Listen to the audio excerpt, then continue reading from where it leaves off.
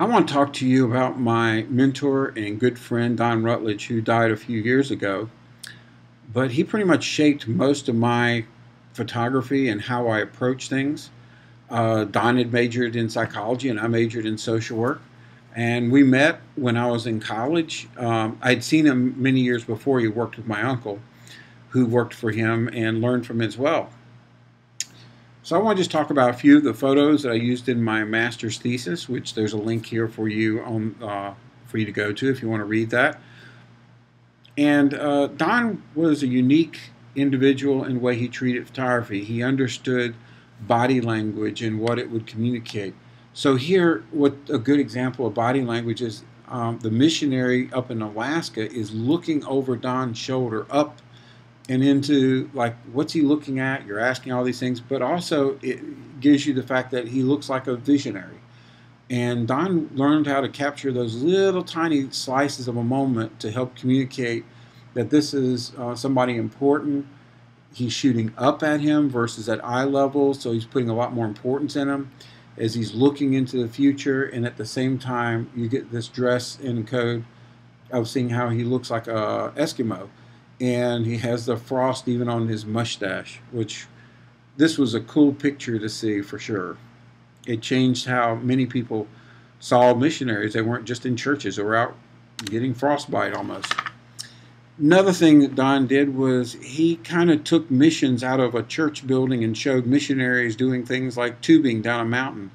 And he had worked for the Missions USA magazine from the 60s up until the 80s, and then from the 80s on until he retired in the late 90s. Don worked for these magazines, and before that, I'll show you some pictures also that he did in other contexts.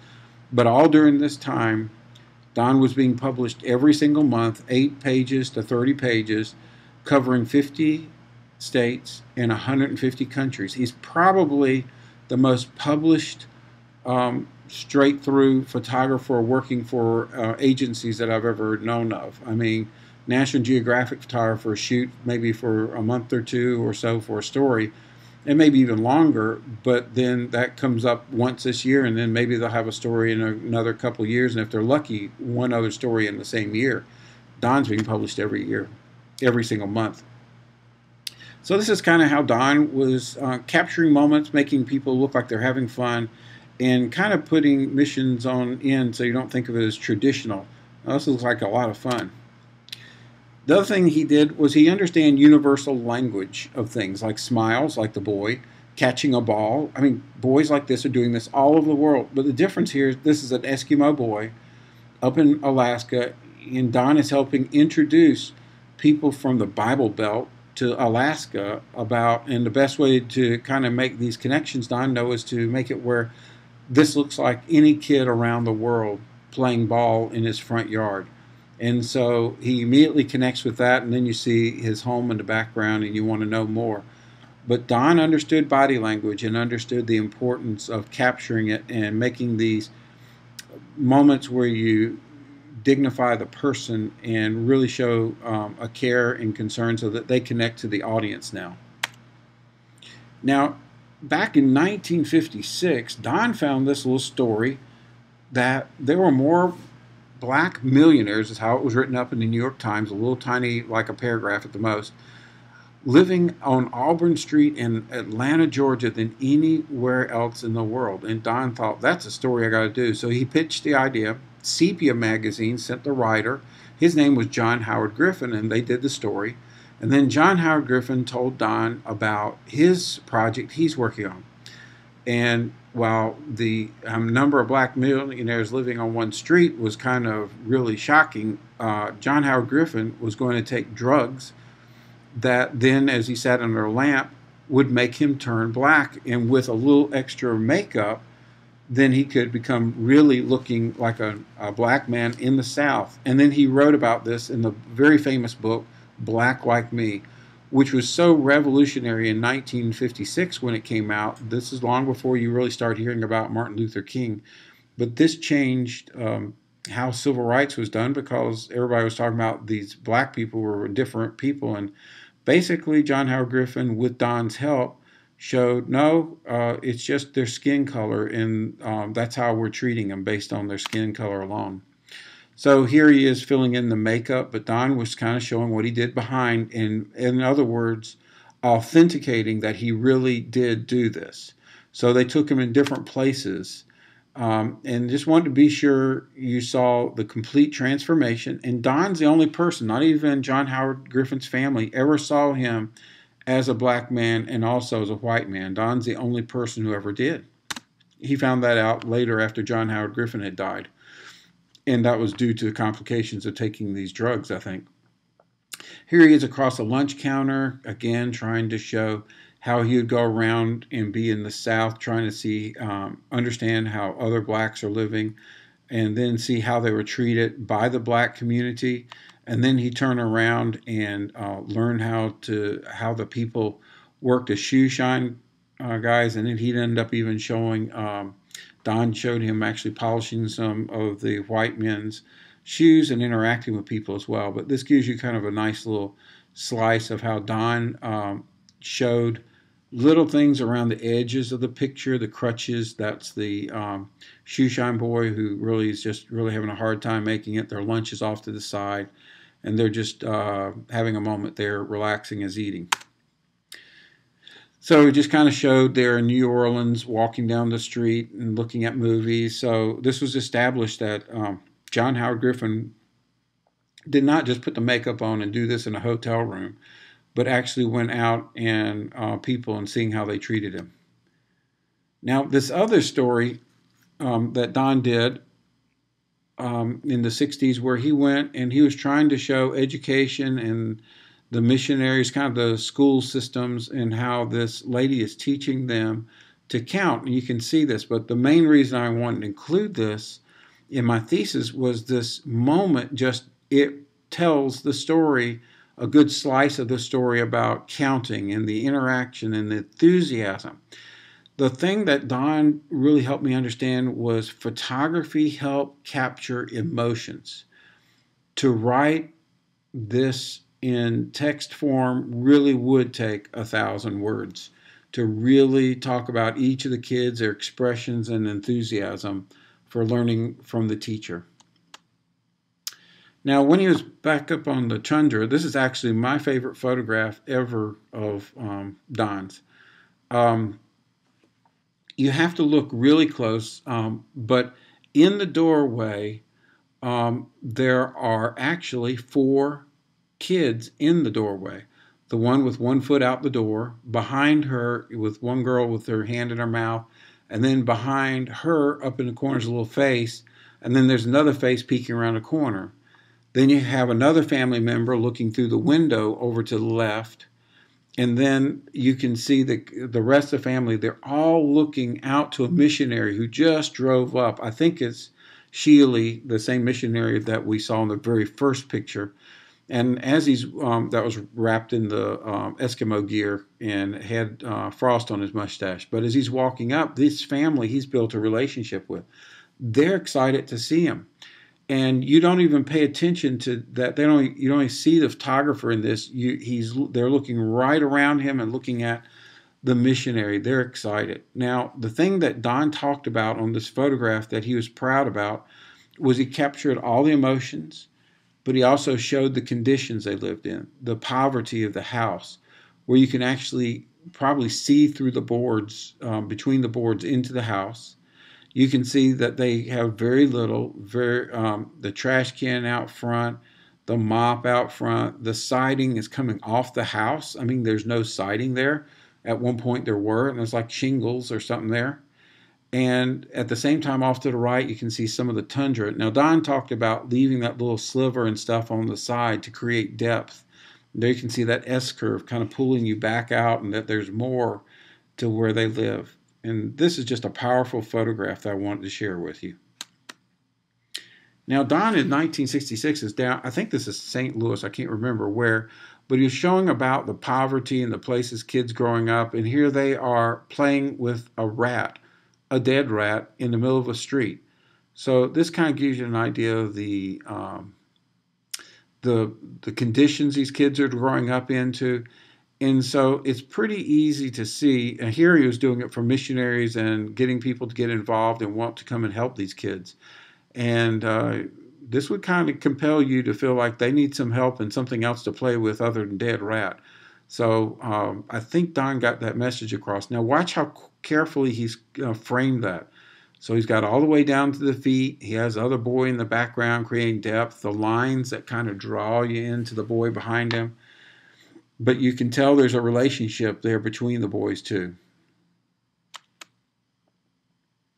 This is down in Florida, the Indians down there, and Don just had a way of capturing the hut, the lady selling her wares by the road, the fact they're made out of the same reeds and stuff that the hut she's in is there, but she's just sitting there waiting for tourists to come by and buy some of her goods. But Don kind of showed not just that she does this, but often people in this situation, you can see the despair on her face and the fact that she's just kind of waiting. There's not much she can do. So he's compelling you to feel compassion for some of these people. By picking a moment where she looks down, he's looking slightly down at her versus when we looked at the first missionary picture in the Eskimo, he's looking up at him to make him like a hero, and that he's the one leading the vision of missions in Alaska. But here you get this feeling he's looking slightly down, and when you look slightly down at a person, Don taught me, that's the parent view. That's how a parent looks down at a child, but you're creating attention to the audience, because now the audience becomes the parent or the person responsible for this person in the photograph. So that's his connection here, understanding just slightly shooting down, creating that compassion for this person. Now, this is probably Don's favorite story he ever worked on, and this was where he went and lived for about a month with Bailey King in Quinton, Mississippi. And when he went there, he lived with them in the house. So that's where Don slept, in their house back there, as you see. And he gave just enough money to not change the status of them while he was there. So if he could get into their household and he could eat an extra sandwich with them, he paid enough not to change their status while he was doing the story. And later when he left, they would end up getting him a home and changing this whole family. But while he was there, he was very careful not to do anything to change the situation. But he couldn't go stay in a hotel and show them from morning to evening and bedtime and all that. So that's why he did that. Now notice how he's got all those 3 horses, and they're all composed. You kind of there's just a little space around it. And Bailey King is looking out, like he doesn't have a lot of space in front of him. That's where you normally would crop, you'd think, and make it a horizontal and show all the space out in front of him where he's looking. Well, that shows hope. Don taught me that having somebody look out the edge of the frame like that, that looks like all of his best years are behind him. Very symbolic, but little subtle things that Don taught me how to do. Here, again, he's looking slightly down at Bailey King, but he's giving him dignity. But the reason he did that was this boyish, some of the comments he would make are just innocence of treating people with honor and dignity as he did. He just saw people as people. The only difference between him and a black guy was just the color of their skin, he'd say. We're the same. He said, it's not so bad being poor, it's just inconvenient. There were some great quotes Don got while working on this story. And here he's working out, plowing his field. And one of the interesting things that he talks about is, Bailey spent $300 and bought this land and worked really hard. His neighbor that he grew up with went out, one of his friends, and he went and spent money on a guitar. And so you'd think Bailey King did the right thing and was the more responsible person. Turned around, his friend was Johnny Cash. But the whole point of that is not to put down, it was just showing that he was trying to be responsible, do the right thing. He worked hard plowing that garden with his horse there. Now his neighbors were other farmers but they were African Americans, and they were good friends of his. But notice how he's just talking eye level to him, and he's listening. He's not talking to the friends that his were black. He's listening. This was done. Don would often find these moments where he could have gotten one of Bailey talking to him, but it looked like he's the boss man. But if you look at this, it's almost like the roles are reversed. He's listening and to his friends and respecting them. So Don had a way of capturing this dignity, that the giving honor and dignity to other individuals that Bailey King was doing with his friends who happened to be black farmers. He showed his wife washing clothes but looking out and concerned for her husband Bailey. And then his little dog under his foot, just being there. You can just picture this with just about anybody, but there's a relationship. Noticed he didn't show everything. He just showed the worn out boots of Bailey on the front porch, kind of worn out. Here's Bailey with his dog again. You can just see he's showing just enough of the dog always there with him, his friend, and it showed, dogs and people who come up, it really shows the compassion, because someone who's good with animals and is usually a compassionate person. So Don got down on his level and shot him in this one of the contemplative moments for Bailey. Now, this photograph would have been difficult to take, but he had to wait where Bailey's sleeping. His wife is working in the kitchen preparing, and you can see all the way down to the bones of Bailey, and it's almost like a death scene because of how morbid it almost looks. But you can see the compassion that he took this with, to give dignity to him, but also show the reality of the situation. And these are their kids all having fun swimming, and so you also can see they're not like fat. They're not fat because they don't have much money, so they're just having fun as kids. Here they are they collected some bugs, one of his sons. So here's Bailey and his wife joking around on their front porch, just having fun. A relationship, a husband and a wife who love and care for each other. Don just knew how to be there long enough to finally let the guard down and become real with each other, and you can just see this moment. And Don also understood series. If you'll notice in that series, the one foot, he didn't quite have a foot in, so he shifted the camera ever so slightly to be sure he had his wife and Bailey really well composed. And here he is sitting in his chair while his daughter's combing his hair. Again, you can see just the bones right through his chest. I mean, there's not much there, just skin on a skeleton practically, but this man worked hard, plowing fields, doing everything he could. And I believe those are his children up on the wall, one that was in the Army. He tried to get in the Army, but he couldn't, Don said. But he shows how life goes on, and it's just a normal family. They don't see anything different. They're just taking care of their dad. It's a long night, sitting by the fire at the end of a long day. Moments. But he tries to capture, it's almost like the Country Doctor in Life magazine, where the country doctor's leaning against the kitchen, drinking his cup of coffee at the end of a long day. And I think Don has the same kind of sentiment that Eugene Smith did in that picture. Now this is another one where, different story. And you can see how Don waits for those little moments, the Alaskan family with the kid looking out the window, and here he has the same thing.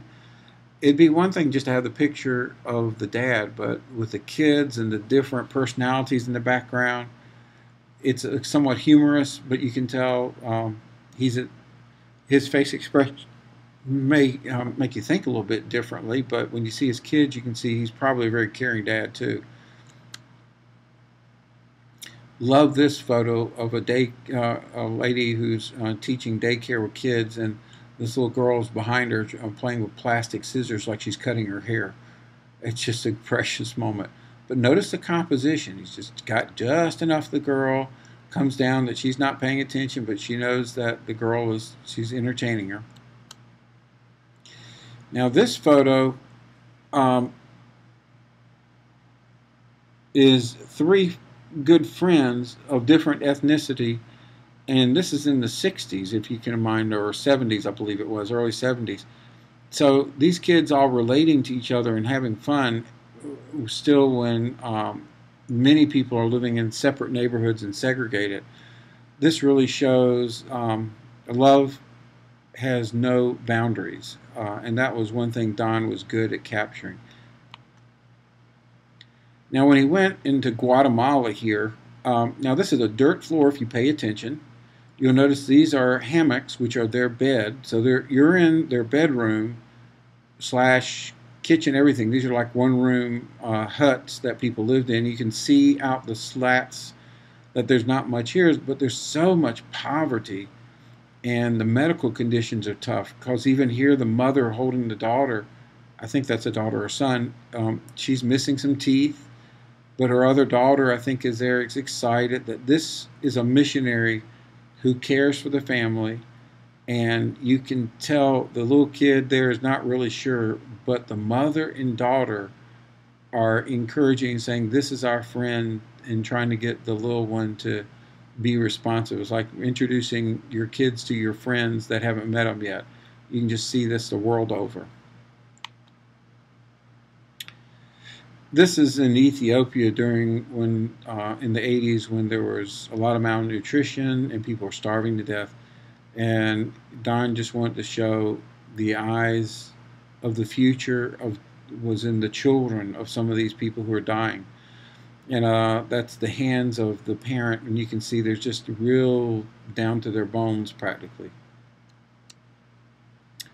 Here in Ethiopia, in a feeding station, you can see the guy to the left there who is holding a little kid, another what do you call it, a nurse or a care worker who's come over from the United States helping with the kid and holding them. But you can see that the future is in the children who are a little bit healthier, and the parents and all, they're down to their bones here. And this is how the adults were looking. Flies were in their eyes and just the scratches on the skin. There's not much there. If you took the blanket off, all you'd see is probably a skeleton body. And Don's trying to give dignity, but also show the situation of how dire straits it is. The malnutrition's so bad here that they had to get nutrition into the baby's stomach through a feeding. And so they're working to save this little kid, and the mother is so appreciative, and the nurse missionary here is doing everything to show that they're caring for her kid, but also care for her. And nothing makes a parent more happy than have someone taking care of their children with them. And the joy that comes in those moments of, well, these are things that Don did so well. He talked about the eyes being the windows to the soul.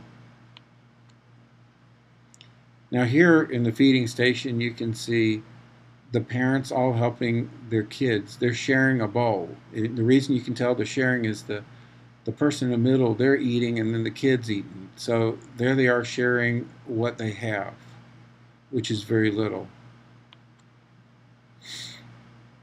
Here again, men who've come in and outside the feeding station, but look at conditions they're walking on, these rocks. Just horrible, hard conditions. This is a missionary in I think it's either in a restaurant, I think, in Eastern Europe. But notice the relaxed part where the missionary, it's not a portrait per se, and it's a moment where you can see the missionary's expression shows a contemplative but yet concerned look. The lady in the back behind there, just gives context in some of this that's going on around here. I'm not really sure, but it is Makes me think this is a nurse in the background. Now, I kept on talking about when you can see through the walls of houses. Well, here in, I think it's Thailand, I believe, or somewhere in Asia, the houses are up on stilts and there's like water below. But here you can see through the floor of the house. And I believe that's water below them kicking the light off from the sun. And you can see the missionaries and everybody eating there, but you can see the relationship. The lady in the top right hand corner smiling, and it's just a nice little moment. But at the same time, it shows you the conditions and how just impoverished they really are. Now, interestingly, through the years, and Don growing up on a farm, he understood the importance of vaccinating, helping your animals, take care of them. You know, when you deworm, say for example, your animals, you actually help the community in the getting them dewormed as well. Because when you take care of your animals, it helps all the way up the food chain, help everybody. So here you see a veterinarian helping in Africa. Now you can see the hopelessness here and the mother holding her little baby, but the fly on the cheek and the teeth, just the desperate situation of, oh, please help me. Don was able to capture these with dignity, but at the same time showing the despair in people's faces so that the audience would want to do something for her. And a child so malnourished and just looking hopeless here, you know, just barely holding on. And while they were doing this story, Don told me about this one. He wasn't really sure if this was a spy within the village or not, but he took the picture because of there's a distrust and you feel the tension, and in some ways that's part of the story, that there are men like this that are, it just doesn't make you sit easily, this photo. And many of the people are escaping being tortured, and that's what's happened in Europe lately, in Syria, other places, when people are being killed and run off their land by other people. And you can kind of get the idea there's some people look like this that probably want to hurt you. After they've walked so far across the desert, their feet are needing healing, and here they're working on helping this lady's feet, which are really got sores all over them and problems from being in the desert.